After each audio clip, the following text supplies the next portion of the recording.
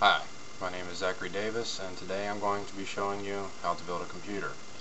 Start first off by placing the motherboard into the computer. I'm also going to move the camera so that you can actually see what I'm doing. So this steel box here is the computer case. This actually happens to be an actual Dell desktop. For today's purposes, I chose this because it's a little bit easier to assemble than your normal one because there's not as many screws involved. So we'll start again by placing the motherboard in the computer, which in this case you can see on this motherboard there are these slots here. These are what this particular plate uses to lock into this area here, into the motherboard.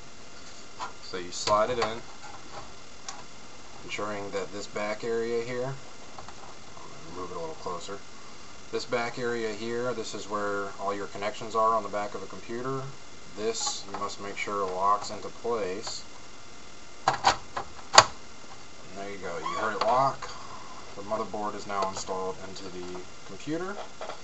The next step, this little white square here, this is where your processor goes. Now, I don't know if you guys can really see, but there's a little lever on the side here that you must lift up.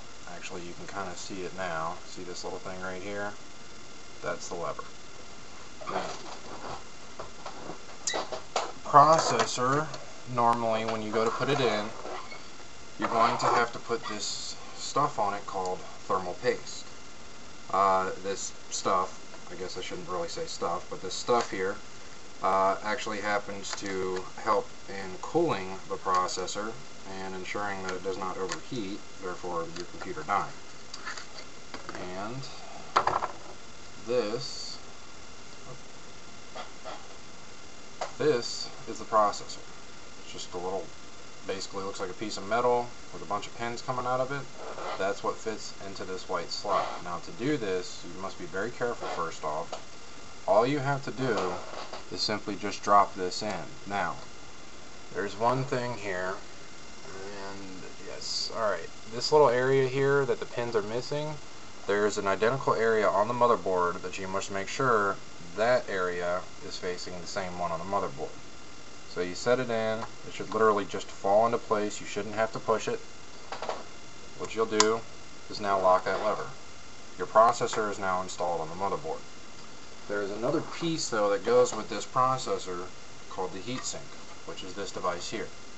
Has a fan on top, has a big aluminum block that helps with heating. Now, this blotch here actually, that is your thermal paste. When you're doing this for real, I'm doing this with a computer that happens to be dead, but when you're doing this to actually build a computer, this is where you'll apply the thermal paste, and you'll want to make sure that it's nice and smooth, nice and thick on there. To install this, there's a bracket around this, which again I know it's kind of hard to see. I don't have very much light in here. It locks into place underneath these little clips here. So all you simply do, pop it in here, just like so. Now, there's a wire coming off of this, which is going to get plugged in right next to the motherboard, or right next to where the processor is, I'm sorry. So you see that? Now, this has power, your processor is in there, and you've already built a good portion of the computer. Next step would be to install your memory chip. This is a memory chip right here.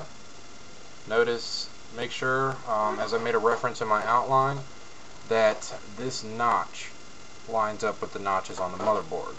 These slots, which again I know are hard to see, you can see these white pegs here. These are memory slots. There's 4 of them on this computer. Most computers do have 4. There's a notch in the middle of this that you need to line up with the memory chip. So what you do, make sure they're both open.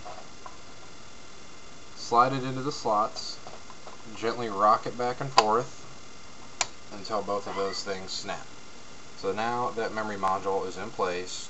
You would do this for each individual one that you have. This happens to be a 128 megabyte module. If you're doing 4 gigs, for example, you would have one in each slot. Do them one at a time, same way. Next device would be your hard drive. Now, this actually happens to have a very handy device, which, I can get off of here, is this. What this is a quick release. Now, what you would normally do is